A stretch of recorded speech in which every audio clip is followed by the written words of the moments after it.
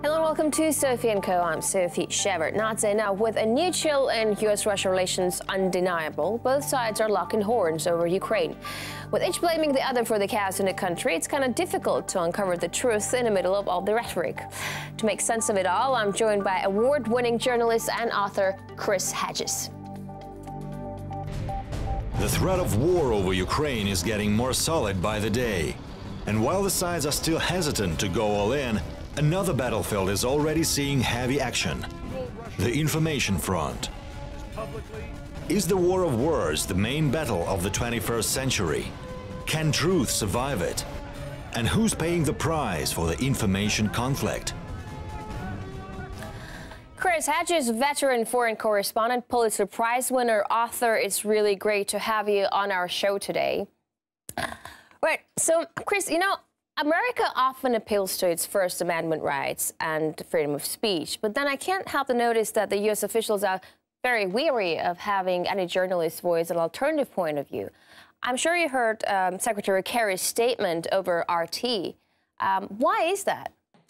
Well, there is, as with any government, an official narrative that they seek to disseminate to the public and get the press to adopt. You know, I was the Middle East bureau chief for the New York Times, and the official narrative, which is a pro-Israeli narrative, is one that often is in variance with the truth.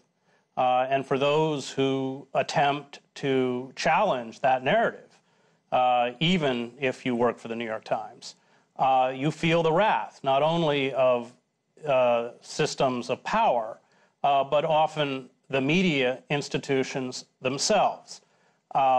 These media institutions have a vested interest in perpetuating this narrative, and we saw that on the Iraq War, where the New York Times acted, in essence, as a mouthpiece for the Bush administration's propaganda about weapons of mass destruction.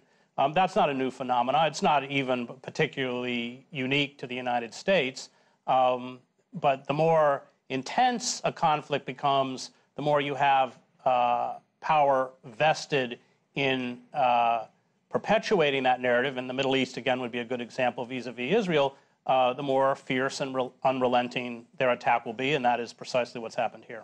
But I want to talk a little bit more about Secretary Kerry's statement over RT, because that came after Foreign Minister Lavrov gave us interview. Actually, I was the one conducting the interview focusing around Ukraine. And then the State Department hasn't really addressed Lavrov's concerns over Ukraine. Instead, it preferred to steer the debate towards the channel Lavrov chose to give an interview to. Is this propaganda talk a way to evade a real debate? Well, the last thing they're interested in is an honest debate. You know, they will pick and select, choose facts and sometimes even incidents that are not fact to perpetuate the narrative that they seek to disseminate. I mean, as a foreign correspondent, my job was oftentimes to report on incidents and events that punctured that narrative. And that was true with every administration I covered, starting with the Reagan administration in the war in El Salvador, Nicaragua, where I worked, you know, going on to the Middle East, especially the Israel-Palestine conflict, and even going on to Bosnia. And then I covered Al-Qaeda. So I think the role of a free press is to challenge the self-serving propaganda that is put out by power in a vigorous and a free press. Unfortunately, the press in the United States has become very anemic, if not utterly subservient to power.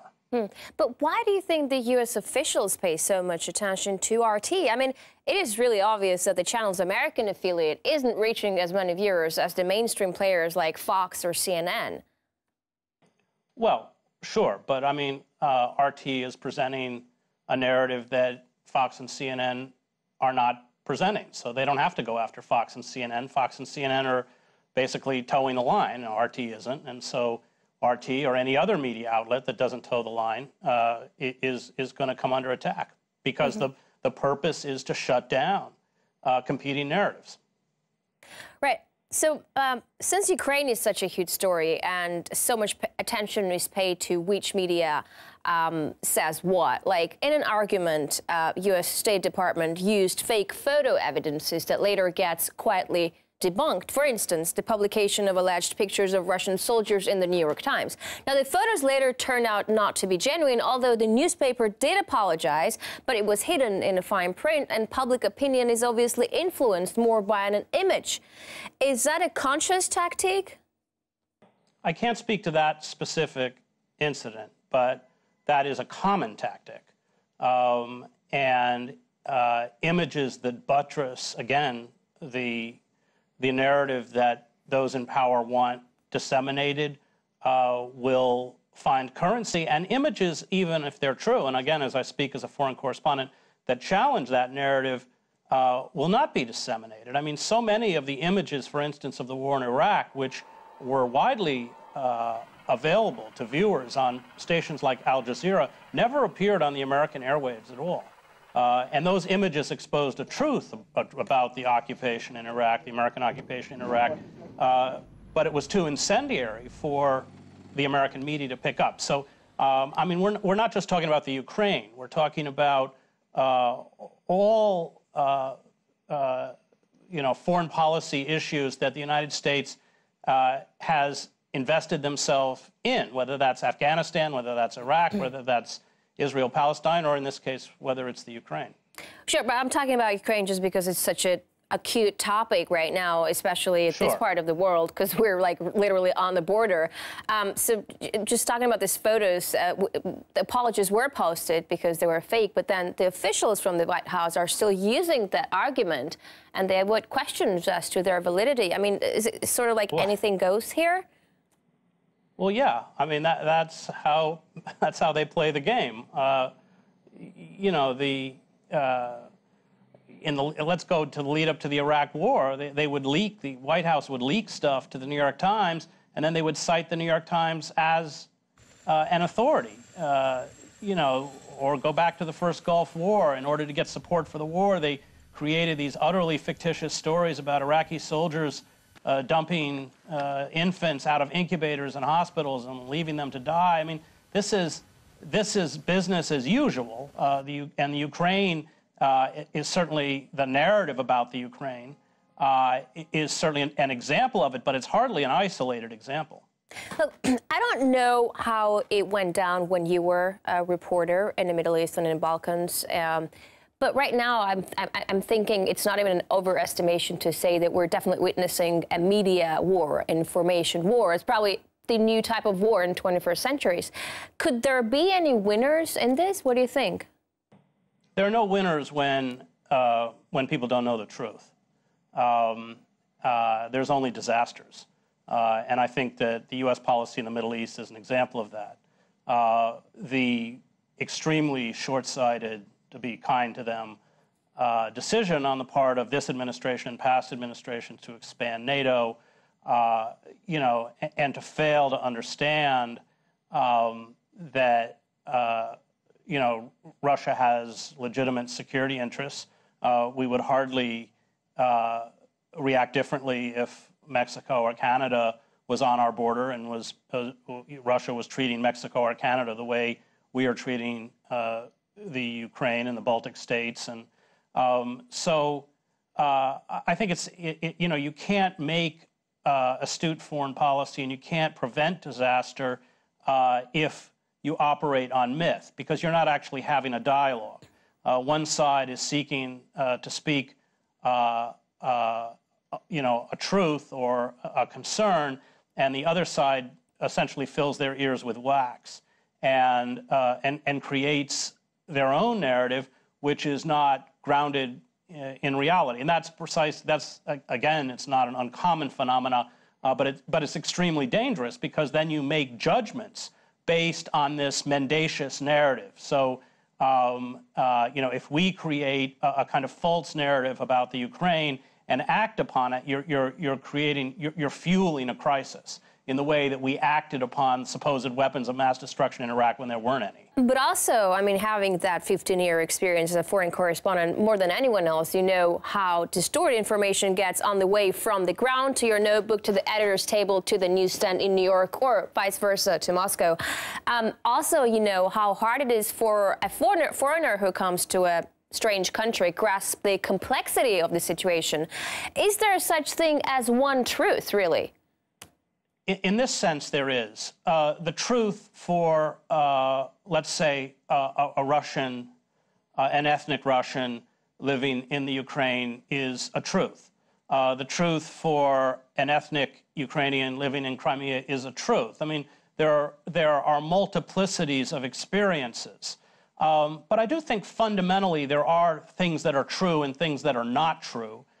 In a kind of absolute sense, you know, no. But in terms of a journalistic sense, and you just cited, you know, this picture, which turned out to be fraudulent, there are lies. There are things, and that's the role of the press. And the role of the press, I think the most vital role of the press is to give a voice to dissenting viewpoints, to people whose experiences do not conform to the particular narrative that is being peddled by those in power, so that their voices can be heard.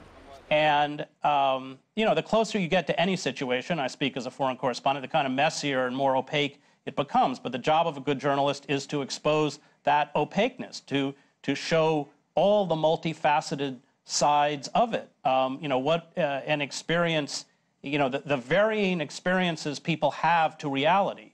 And I think that a failure to do that, and the creation of a kind of a stereotype, or the creation of a narrative where facts and images are confined to this kind of very narrow vision that is peddled, then you know, we're talking about a lie. And you know, oftentimes, and I speak again as a reporter, the lie of omission is still a lie. And oftentimes in these conflicts, it's what you don't say and what you don't tell that is as pernicious as the lies that you echo by those in power. All right, Chris, we're going to take a short break now. When we come back, we'll continue to talk with Chris Hedges, Pulitzer Prize winner, journalist, and we'll talk more about whistleblowing and total surveillance and the implications of the information wars. Stay with us.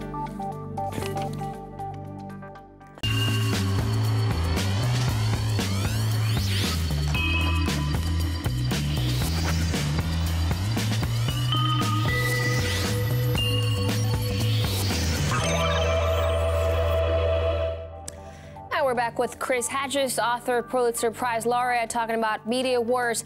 Now, Chris, if we steer away from Ukraine for a moment and just talk about Russia, why do you think Russia keeps coming under informational attack from the West? Like, take, for example, the Olympics in Sochi. Now, if all I read was the Western press, I would definitely think it was a disaster.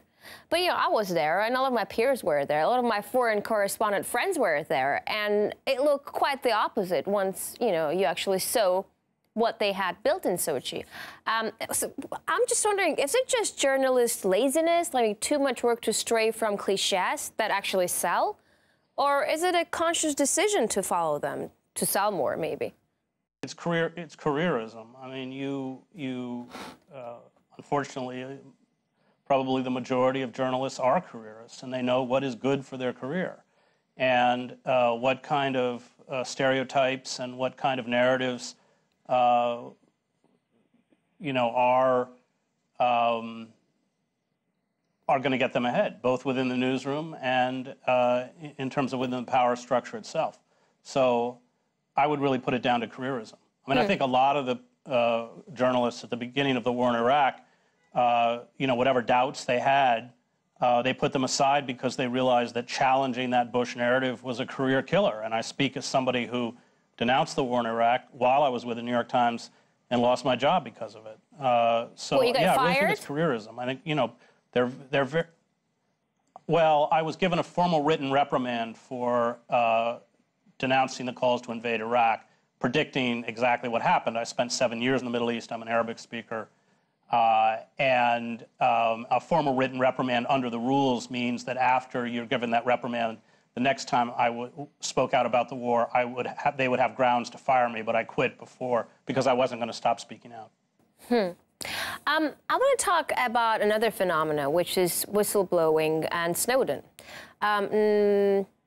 Former UK Defense Secretary William Fox recently claimed that Snowden's leaks enabled Russia to act in Crimea and blamed him for Crimean secession even, and called the man a coward. What do you think? I mean, aren't those claims a bit far-fetched for someone who just leaked government secret information? I mean, you know, I did a debate at Oxford Union over Snowden, and we won the debate, was whether the House would call Snowden a hero. And the way that they attacked Snowden was to try and link him to Philby and Burgess, British spies who fled to then the Soviet Union. I mean, it was just insane. You know, what they're doing to Snowden is a quite concerted and orchestrated effort at character assassination. Because the fact is, he has exposed a clear violation of crimes against the Constitution. That's a statement made by the former Vice President Al Gore.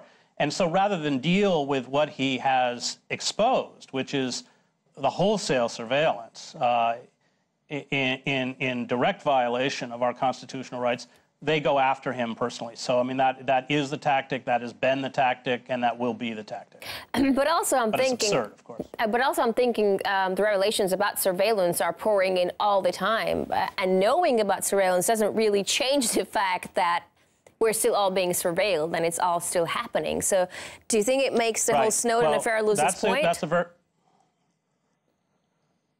Well, that's what those of us in the States are worried about. That there'll be some kind of cosmetic reforms, review panels, you know, they'll play around with who holds the metadata for how long, which is what the White House is doing, but the actual structure of mass surveillance they do not intend to touch.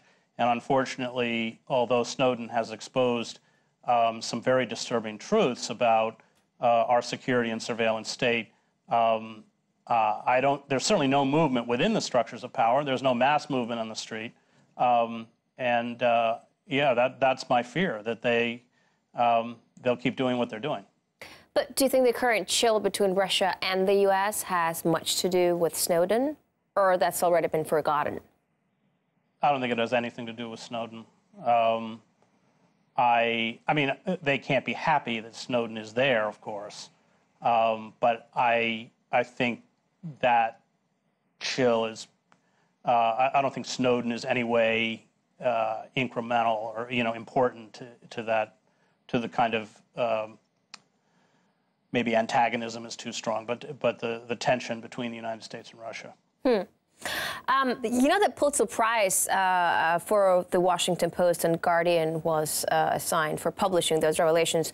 Now, that's a pretty big deal. That's a huge honor, right? But does that signal a wider acknowledgement of Snowden's revelations and wrongdoings of the NSA surveillance?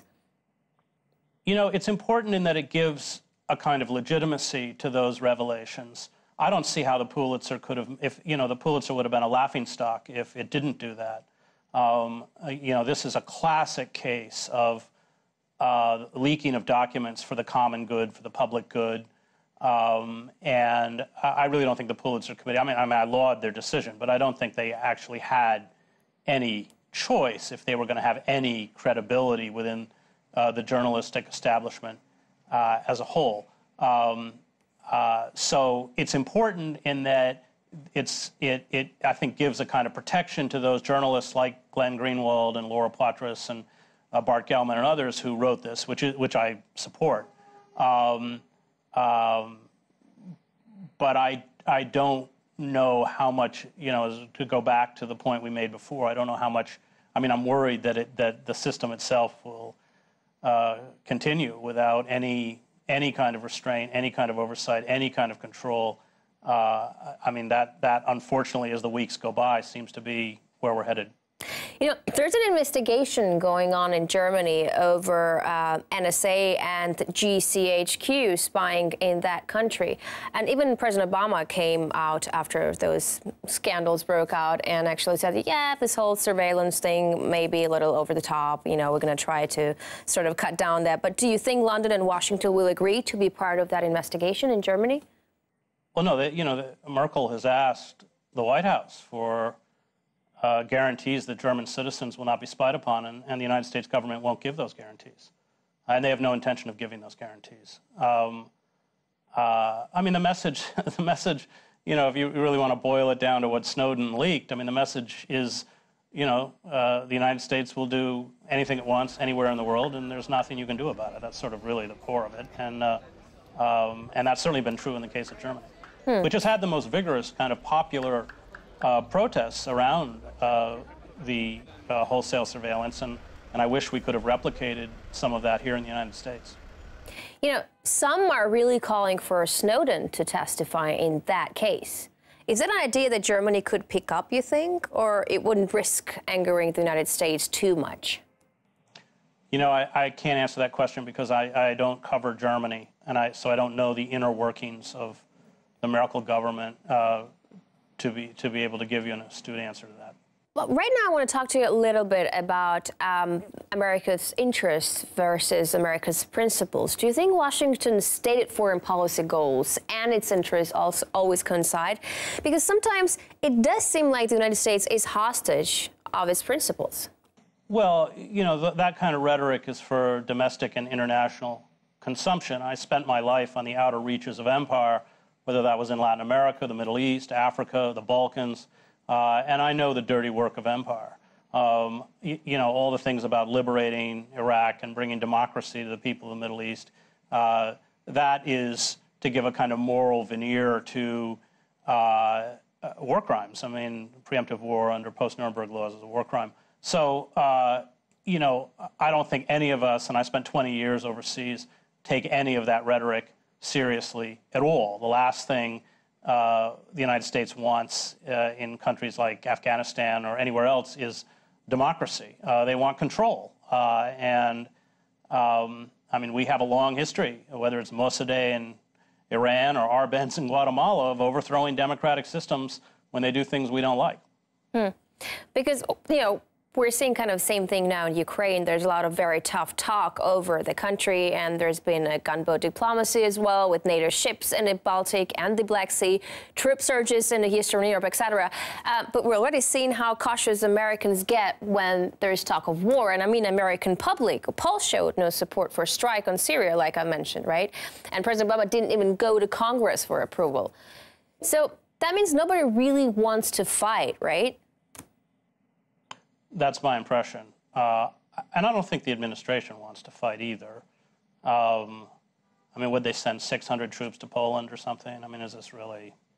I mean, I'm worried about it. And I'm worried about it for, you know, to go back to the beginning of the interview, because I think the American public is utterly misinformed about what has been happening in the Ukraine and the provocations that have been carried out by the United States and NATO on Russia's border, which we should not be doing. You know, this is, and Russia reacts as we would react in a similar situation. And I think it's just a very short-sighted and foolish foreign policy. The whole idea of trying to incorporate the Baltic states, and there were even overtures made to Ukraine into NATO, is insane. But